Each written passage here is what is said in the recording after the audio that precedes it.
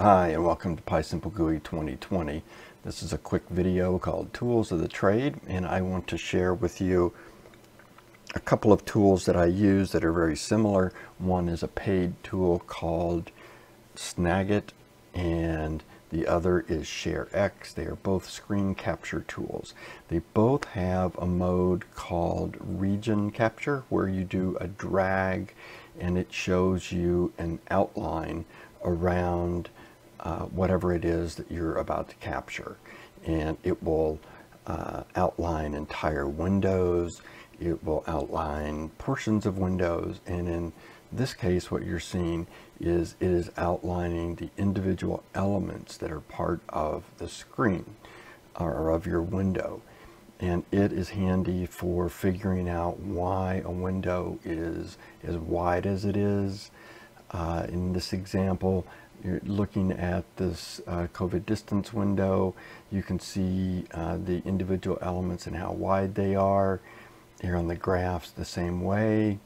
There's a graph element, that's a text element. There's a text element. It will grab like a full column element if there's several things combined. Here on this window, the red one, I'm trying to figure out why it's as wide as it is. And if you get to this line here, you can see that it goes all the way across the screen, even though you can't tell it by looking just at the text. Same thing with this yellow area down below. All of those go across the edge of the screen.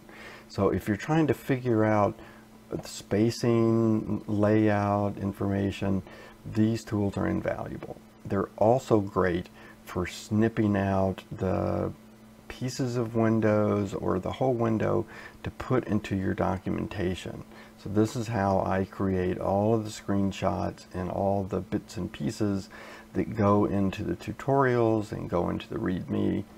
You can and into issues. You can paste whatever this creates directly into an issue and then use that in your markdown documents. And I will show you how to do that as well in an upcoming video. For now, I just wanted to show you how to capture and measure element sizes.